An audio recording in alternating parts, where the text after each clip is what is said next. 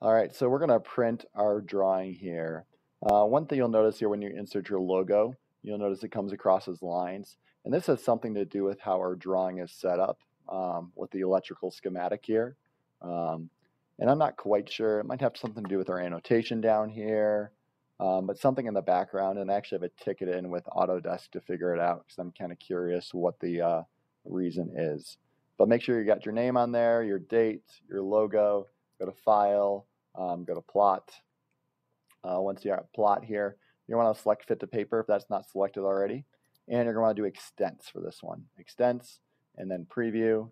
And then you can open it up here and you can see what this looks like. And it should look like that right there.